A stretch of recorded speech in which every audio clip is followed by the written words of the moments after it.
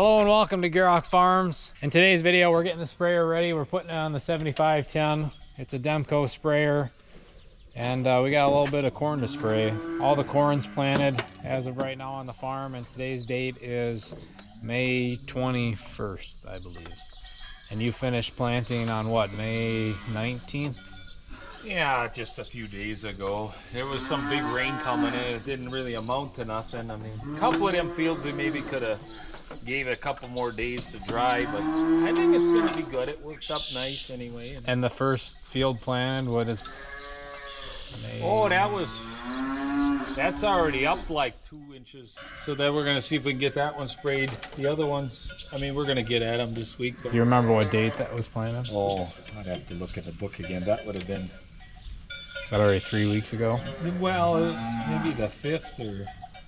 First week of May? Yeah, it was before the last big rain system. I'd have to look, but it was kind of cold there for a while, but it was timed. That one was timed. So with the sprayer here, we got to get everything hooked up, and then we got some Roundup solution in there that we have to drain out of there because we're not spraying a Roundup ready variety. We're going to have a different mix in there, so we got to clean the tank out and put that into a different storage container so we can use it later at rinsate on our Roundup ready stuff.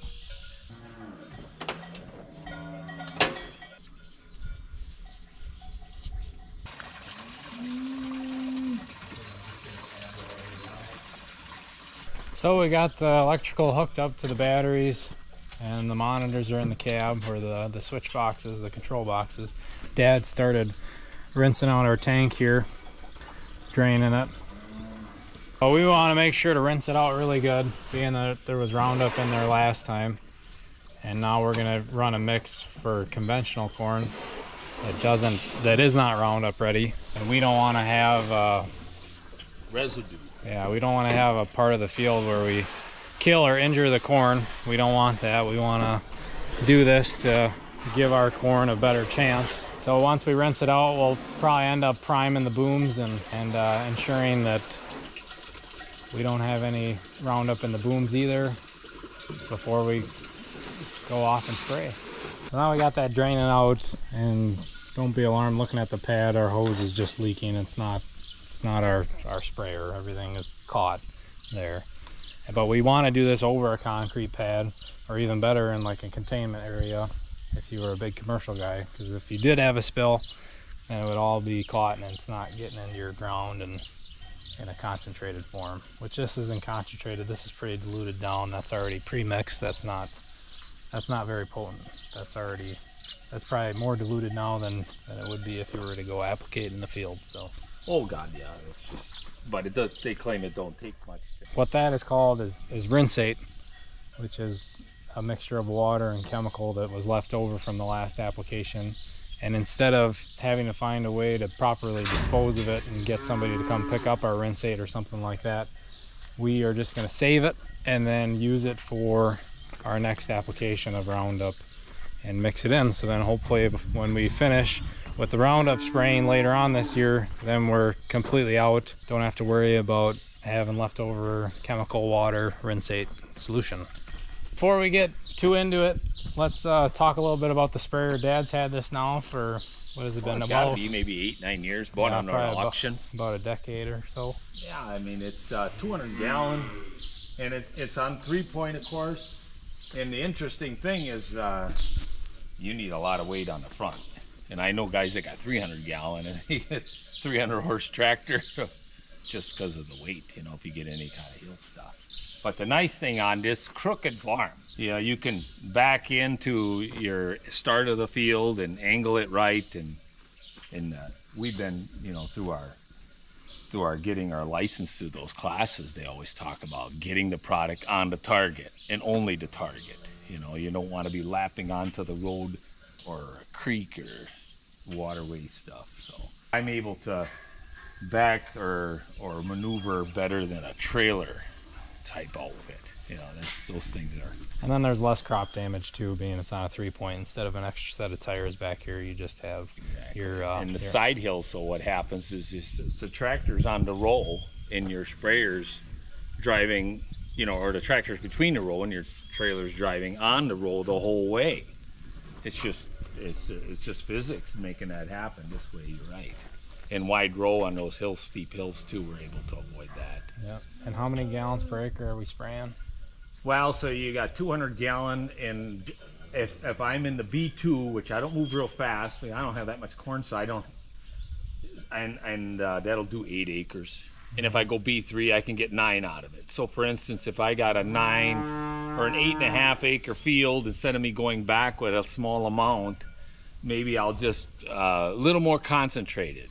The more water that goes with it, the more evenly. Yeah, so we're putting on 20 gallons an acre is what we're doing. Yeah. And if you're a big commercial guy, you're maybe pushing more of that, around that 10, depending on the products you're using. But yeah, you get a way better coverage with more gallons of water. But then if you were doing this for a living, then you got to make more passes and more time and carry all this stuff. It's not as efficient as if you were doing 10 gallons an acre. But we have a smaller operation where we don't have to push for big acre numbers. Yeah, and we can do a better job right off the bat instead of having to do lower gallon work. So I mean, I can spray all my corn in one day, and today's perfect. No wind. The forecast is for calm and not super hot or super cold. It's maybe 3-4 mile an hour wind, which is actually better than dead still, because some products will lift and carry. So it's actually really nice today that we got a slight breeze. But if you get upwards of like 15 mile an hour plus, you probably don't want to spray that day. Gusty, and I get concerned where it'll drift onto a different crop that you don't want. Yeah, we don't want to kill all our hay fields next to our cornfields. And sometimes you have no choice. It's like every day is windy. So what I've done in the past is had times where in the evening I would try to do it, or in the early morning, or even then I would load up in the evening, have a mix ready to go. So first light out, I go. Yeah, when it's calm yet. Calm and all that, and by the time I get done with my milking chores, it's already kind of breezy, and you'll look at the flag and you'll be, it's going to be too windy, especially up on a hill. So any of you in ag, this is probably all simple stuff you've already heard of or understand. But anyway, anyone outside of agriculture, when it comes to spraying and doing any type of application like that, timing is the most important thing. There's such a short window, and your weather's got to be just perfect, not only to make your products work properly on your field, but to reduce the amount of drift and a misapplication. I think that's the biggest thing, to make sure we don't damage something. I mean, the stuff's expensive for one thing, and in our window you talked about, like some of these products, your corn, shouldn't even be up yet, or I don't know, what do you call the leaf stages? You understand that? Yeah, you got your V1, 2, 3, 4. Yeah, you get too far, you're risking damage. I mean, so if you'd get rain, okay, you don't want to go in there, it's too wet, and then it starts to get a little nice out, but then it's windy. Yep. So now you can't go. Pretty soon you got a week and a half window where you didn't go, and now you're getting. And I like to do it when it's just spiking up. If you do it too soon, your residual, which it means that the spray wears off before you need it to do something. So you don't want to put it on like we could put it on in April before we even plant, but then by the time you get to June, it starts to wear down. So typically by fall, this product that you put on isn't doing anything anymore. Yeah, when it comes to corn, what we're shooting for with herbicides is we're trying to tame the weeds so that our corn can get to canopy, because once the corn gets to canopy, then it's its own weed control. It's shading out any competing weeds, and it's doing its own weed control. We're just trying to get it to that point, trying to give those young plants and some advantage out there. It's really what it is. So trying to use the least amount, get the biggest punch out of it. That too, since we're talking about that, for those of you not in agriculture that might be a little put off by chemicals or even organic growers and things like that, we think organic's a beautiful thing, but for our operation, in order to stay somewhat competitive and produce what we need to produce, we have to use a little herbicide here and there. As long as you're taking the proper precautions and not over applying products, there's a lot of testing done to where it can be a very safe thing. I just told my dad this morning how some of the stuff under your kitchen sink is more dangerous and poisonous than what's coming out of these sprayers. There's definitely some products, but 95% of this load is water. and then you think of the large area it's spread over, it's quite diluted.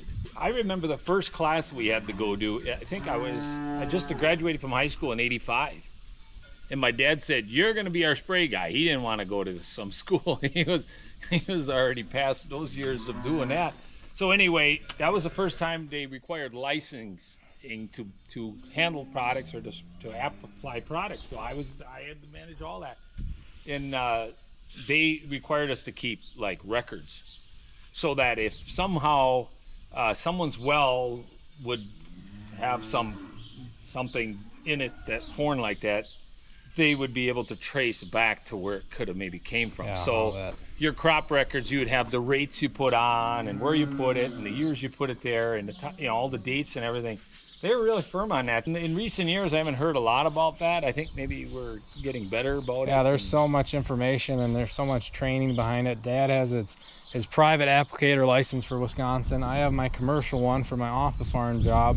And that's not an easy test to pass. There's a lot of information in there for our safety and the public safety and how to run your equipment. And that too, with equipment within the application world, there's so much technology and money behind that and avoiding misapplications in the proper rate, where this is a bit simpler sprayer, which still has a lot of technology in it, where Dad has to go a consistent speed in order to get the proper rate.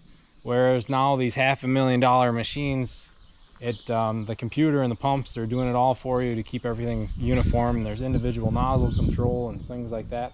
But you can still get it done perfectly with something like this. It just takes a lot more knowledge. It takes a little more effort. personal, I've got switches. So on this sprayer, we got basically 3 sections. So you got your right and your left, which would be your left, your middle, your right. And in the cab, I got a small control box with 3 switches on it, and then you got a master switch. So basically, if you want them all on, you just flick up your master switch, and then if you come to a field where maybe you get to the middle and you only got this, little patch or a little triangle, you can individually shut one side or the other or the middle off, so you're not overlapping. Yep, you're not over applying, and that's not only good for us and the economic side of things, it's good for the environment as well. We're not over applying. Because you got your rate, and if it overlaps, your rate doubles. It doesn't just kind of add more. It's ×2.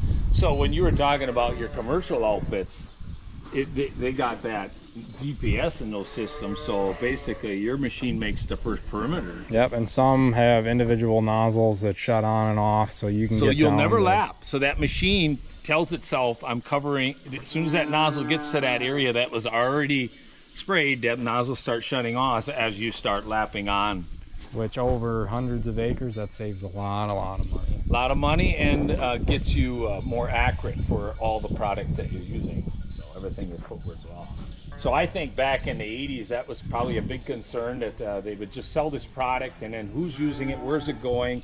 Our containers, we got, disposal sites, we got to make sure all that stuff, gets back, recycled properly and all that. You double, triple rinse, they got that, there's all sorts of, like we're buying it in small amounts, so it's not quite as big of a deal as like you guys got those, big totes.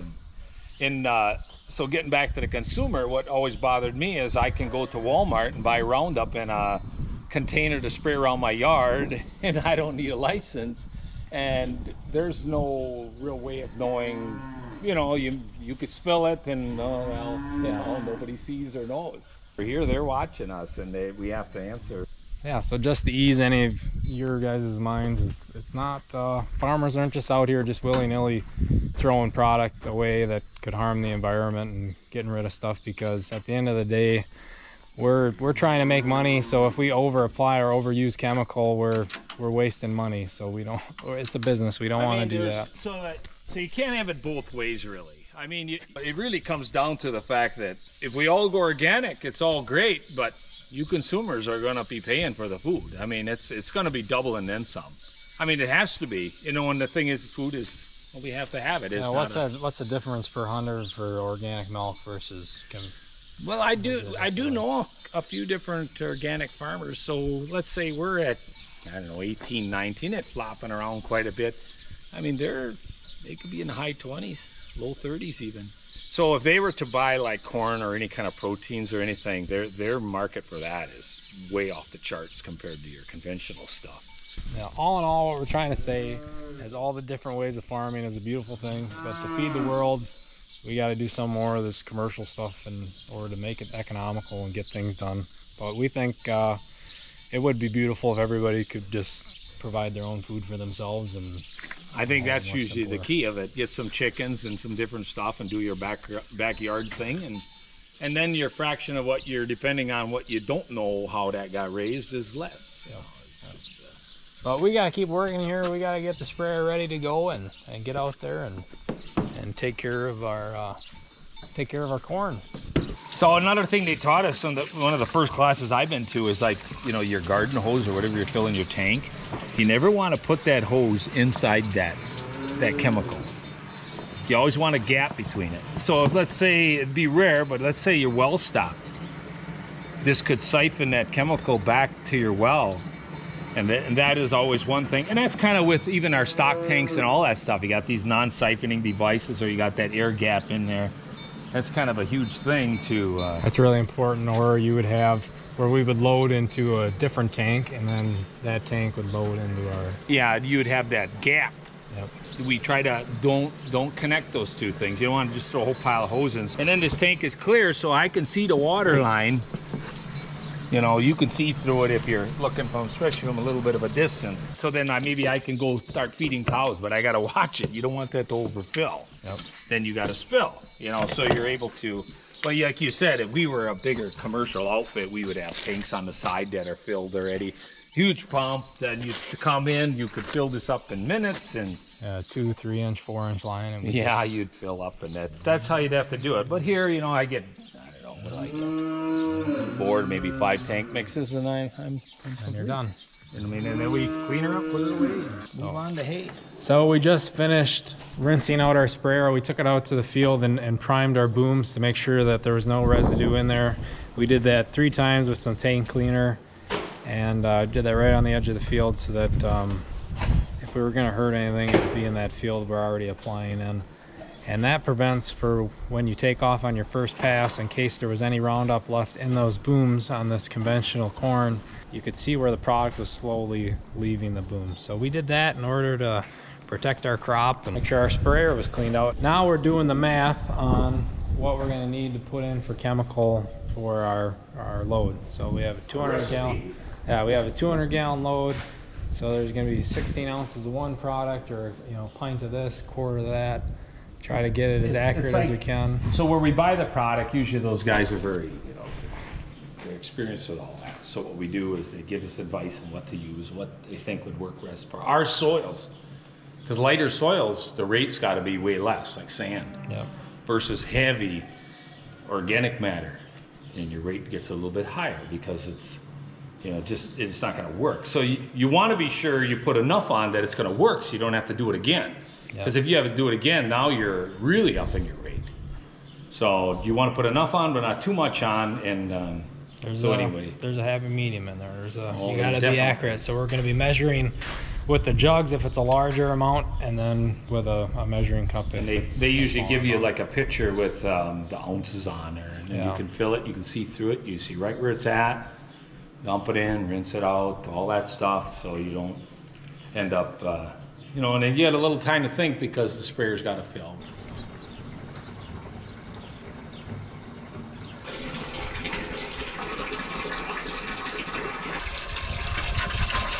All right, we got all our products in. We're finishing filling water. Daddy's got the tractor going. We're getting the pump going, and we have it our valves open to agitate right now to help circulate it and get it all mixed up. The products we're using, it isn't really a big deal, but some of them it matters, where you want it to agitate really well.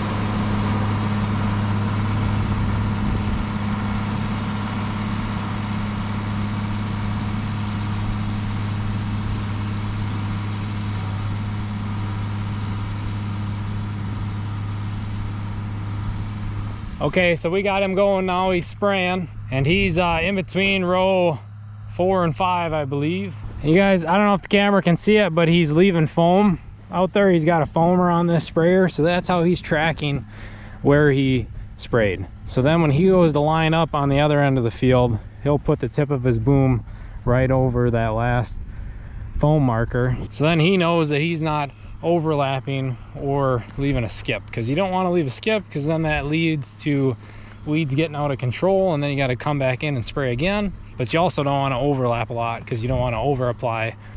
And he's trying to straddle the rows the best he can with the tractor. Obviously you don't want to run over the crop, but the corn is young enough now with flotation tires like that aren't super skinny. He's not really hurting the crop. It's going to bounce right back up. It's where that corn gets to be about a foot tall is where you start snapping it off and breaking it, and it won't come back. But when it's 2-3 inches tall like this right now, you can run it over and it'll probably hurt it a little bit, but it'll be fine. It'll grow back. So he's trying to straddle the rows the best he can, yet keep an eye on the outside of that boom and keep a consistent speed, especially running a manual sprayer like this. There's a lot of things going on when you're spraying.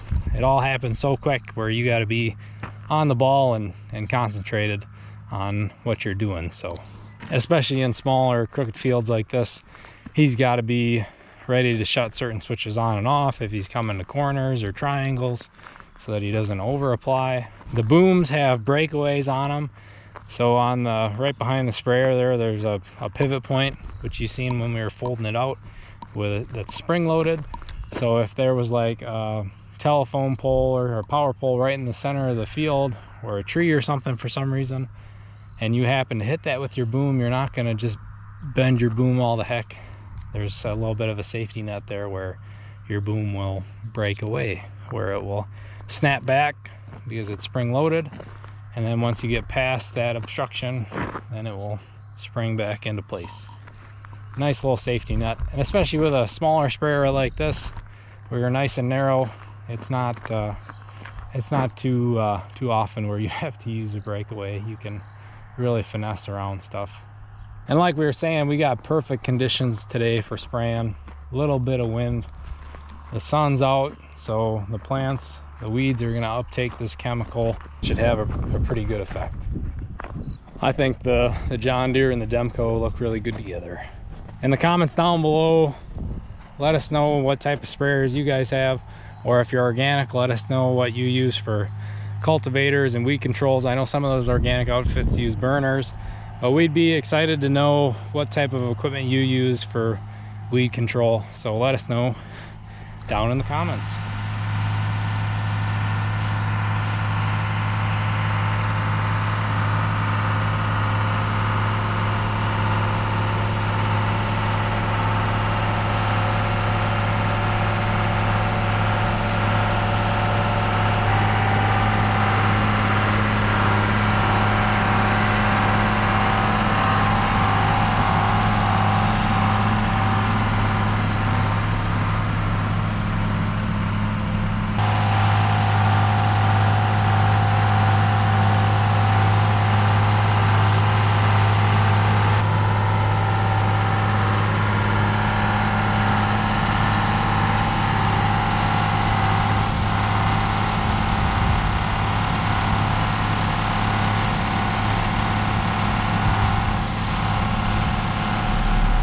So we're in the cab here now, and as you can see, there's not a lot of foam left to track because it's so hot and sunny. It evaporated by the time he got back here, but being that where you have corn rows to follow, he can just pick a row once he gets lined up on the end and follow that row. So that's another way to keep track of where you've been and what you've already sprayed.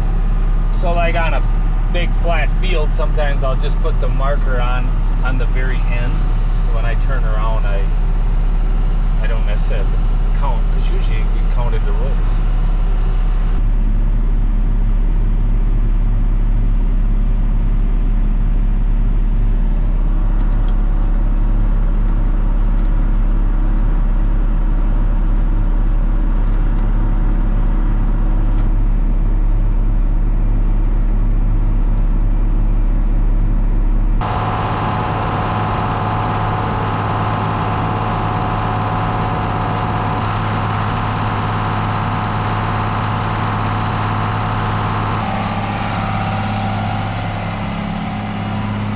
Yeah, so this field on the left was a crop of hay that we took out and planted corn in. And you can see he burnt it down, I guess you could say, with Roundup to kill off all the hay, and that's Roundup ready corn. That's the best way to do it on a no-till sod field like that.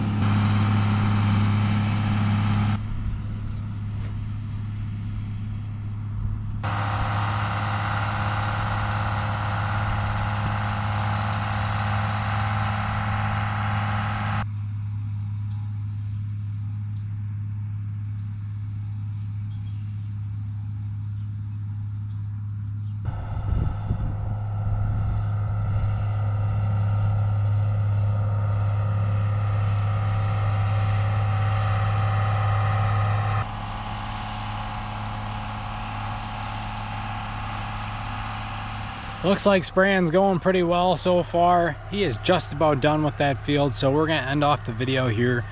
Thank you so much for sticking to the end. Hopefully we educated you a little bit. Give us your opinion of spraying down in the comments. We'd enjoy to read them. Also, let us know what type of equipment you use for weed control on your farm. But that's gonna be it. Thank you all for watching. Make sure to like, subscribe, and check out our other social media pages as well as our other videos. But that's gonna be it. We'll see you next time.